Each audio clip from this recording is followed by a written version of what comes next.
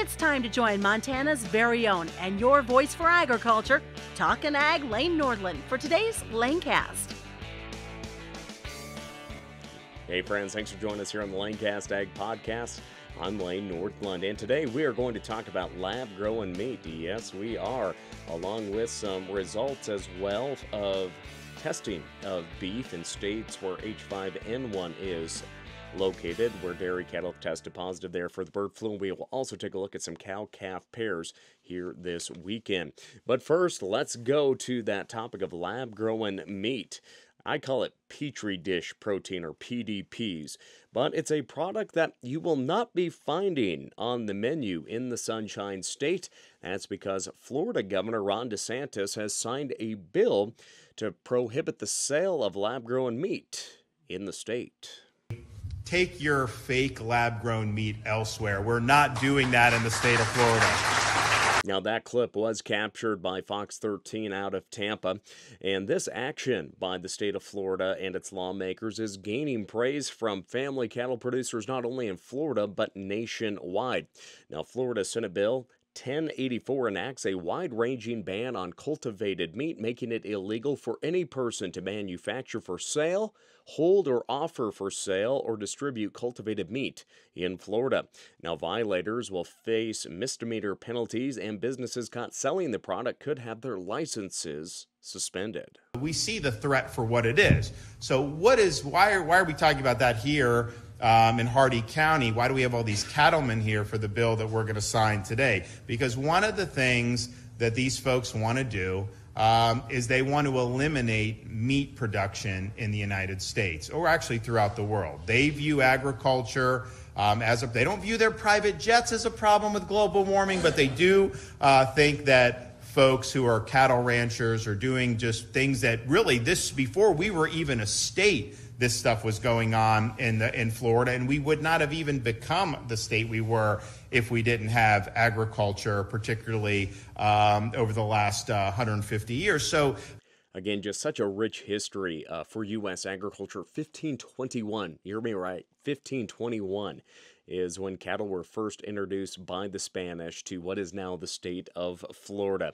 And a lot of people don't think Florida is a very big cattle production state, but it ranks number 9 in beef cow production, which, again, not a lot of people know just what a big state it is for the cattle industry. But getting back to the fake meat ban down there in Florida, Governor DeSantis discussed that back in 2021, the World Economic Forum published an article urging the consideration that folks eat insects as a source of protein rather than beef because of greenhouse gas emissions. But this is the view. So what do they want to do? Well, they want to basically eliminate meat. They want to eliminate cattle. They want to eliminate chickens, all this stuff. And they want to create protein in laboratories. So it's essentially lab-created meat. And their goal is to get to a point where you will not be raising cattle, where you will not be developing meat like we've been doing for hundreds and hundreds of years in the state of Florida. And so it's not just a question of, oh, well, they want to put this out there on the market. If some people like it, they can do it. That's not really what they're going for, because they know if that was put out there to compete with normal beef, that they would lose.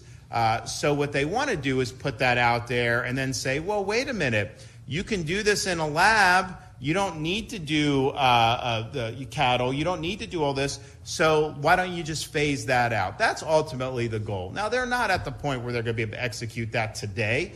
But I think part of being good stewards of these industries, of the state, of the public well-being, is to think forward and head off threats before they even come. I recognize the threats that we're seeing from some of these elites throughout the world in places like Davos. I understand that they've put a target on the back of agriculture as being somehow driving all these problems. And in the state of Florida, we've put down the marker very clearly.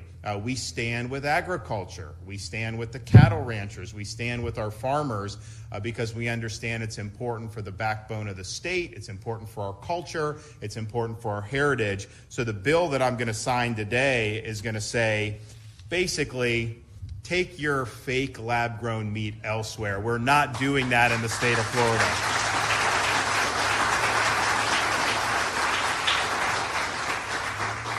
Now, other states have passed similar legislation, including Alabama, Arizona, and Tennessee.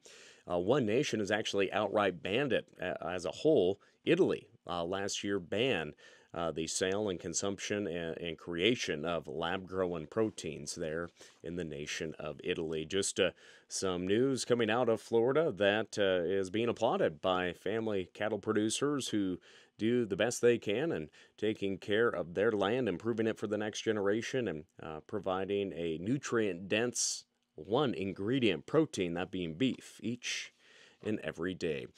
Speaking of beef, some good news for the beef producers out across the countryside. Again, there's been a lot of reaction to the news of avian influenza in cattle herds across 9 states, and those dairy cattle really have that news, and those dairy cattle infections with avian influenza really has caused a panic in the cattle markets. A few weeks ago, we even saw the country of Colombia restrict beef imports from the United States from states that have positive cases of avian influenza in their dairy herds. But we have received the results that USDA says that all ground beef samples sent to the National Veterinary Services Laboratory for PCR testing were negative for H5N1 bird flu virus. That is great news. That's something we knew all along, that the food supply chain, that beef was safe to eat. This testing just reaffirms it.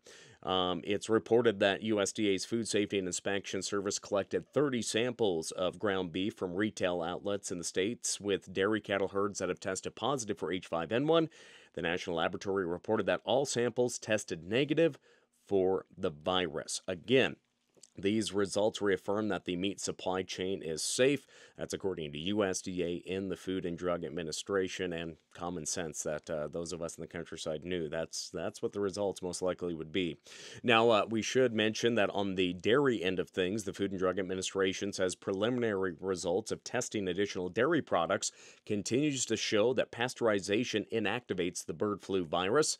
The FDA has tested 297 total retail samples of pasteurized dairy products, and the results released last week represent tests on 201 of those samples to date.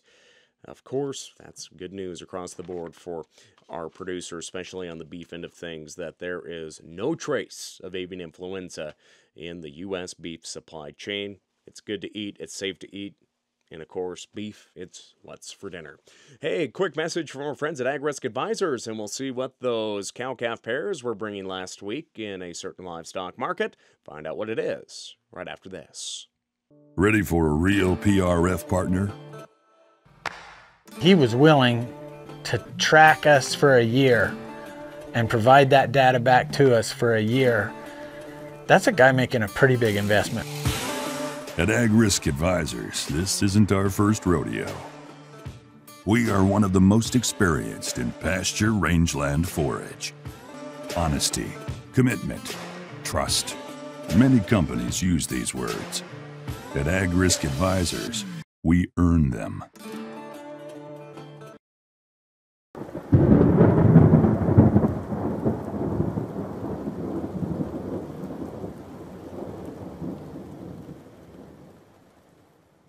Well, coming back today, we saw last week at the public auction yards, Billings, Montana. They had their replacement cattle special. Over 1,100 head of bred cows and pairs going through the ring. And the best demand was for the young age pairs with large calves at side. And demand for older broken mouth pairs was mostly moderate. Folks are hoping they can make a little money on those short-termers here this summer and into the fall.